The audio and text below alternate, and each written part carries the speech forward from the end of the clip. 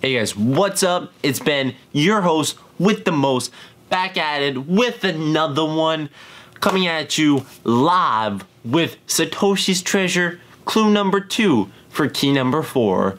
So, yesterday, Easter Sunday, the second clue was released on the website, and I did what any rational person would do, pounded away at my keyboard and tried to solve it. You know, me trying to solve it looked a little something like this. Stop lying, Ben, you didn't solve anything! Yeah, so about me solving it, that was a lie. I just tried to make myself look cool. Yeah. But, you know, if you guys haven't seen it, I'll show it to you right here, so let's jump right into it. Okay, so hey, what's up guys? This isn't going to be that long of a video. I'm going to jump right into it. So, if you go right over to, oops, ooh, that's embarrassing. Okay, if you go right over to Satoshi's Treasure, the homepage, you'll see this clue, follow the crazy rabbit. What's on this page? Follow the crazy rabbit. Congratulations to the hunters who have congregated at the locations indicated in my first transmission and found the keys of the hunt. A hearty congratulations as well to the few who realized that travel in metaspace was not entirely necessary to find these keys. While parts of the hunt are solitary endeavors, most of the time you will need to work together as a clan and pull together. The next challenge is solvable for an individual only at a considerable expense. A group is nothing. Ooh, sorry about that. Ooh, sorry, I still got a landline. Okay, so this challenge is solvable for an individual only at a considerable expense. For a large group, it is nothing but a simple task. In my hunt, as in life, remember, nothing is as it seems. Well, let's see what's not as it seems. Let's jump into it. We got a GIF. What do we do with that GIF? We save it as an image. Let's jump right into this GIF. So we see this GIF. It's nothing really too special, but let's inspect this a little more. So we open it with Notepad, and we're just gonna scroll through this and see if there's anything suspicious. Oh, what's this? A text file is hidden in this GIF. So what can we do? Well, let's try opening with 7-zip. Oh my God, there's the text file. We open this text file, we got a link. Perfect.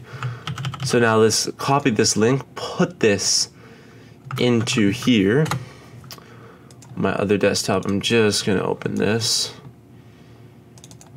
Okay, so now let's grab the Jade Key. So the ST0001, and we entered this into here, and we got another message. The Jade Key slides into lock with no play and turns at the slightest pressure. A soft click as if from far away comes from the lock mechanism. Oh my God, that's maybe I'm just like really bad at reading. And it swings open to reveal an empty vault with a scrap of old paper on the floor. You pick it up and read it carefully. Read the hand. Oh my God, I can't read. It's time to go and stock up on eggs for the rabbit. And we get this other link. Well, what happens if we search this link? It's no longer activated right now. Oh no, it's sold out. So we get this colorful egg. And what's this colorful egg? Well, if we buy this colorful egg, we'll have to wait to get an email, but eventually we're gonna get a fragment of this egg. And the final egg looks like this. And now what happens when we unlock this QR code? Well, we end up going to a little website, and that website looks a little something like this. And now, if you did scan the QR code, you'll get a password associated with that QR code. Now you copy and paste the password, and the password is a dim light illuminated the darkness. casting a shadow on the walls and revealing a single key hanging from a thread in the middle of the vault. So let's just paste that in. And congratulations, you got the 4th key. Now we're left with a little bit of a poem right here. The one thing that I do want to note about these poems is there's been attention to grammar. Also, if you do split up these poems into lines defined by the punctuation, you'll always get 6 lines. I'm not too sure if that's a significance in anything.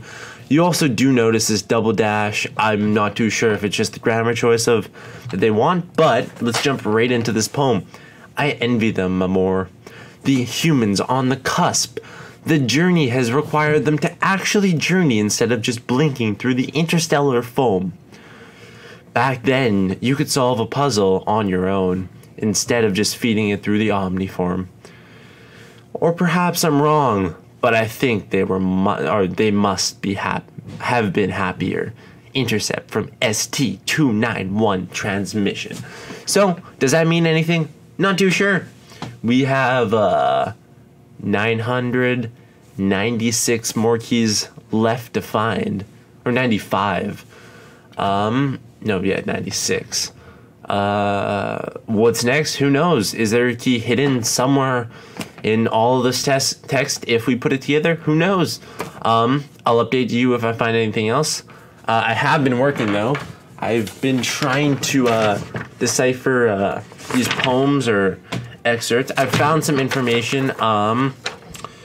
One thing that is really cool to note is all the tense that they are talking in are different, and so for example, one's just talking in past tense about an experience he's had. One's like a flashback memory where he's talking in present tense, and then the other one's like a third person where these guys like Mamor, they're talking and observing the people in the hunt. So it's almost like they're creating a storyline outside of this to give us hints, which is super cool. Who knows? But until next time, peace.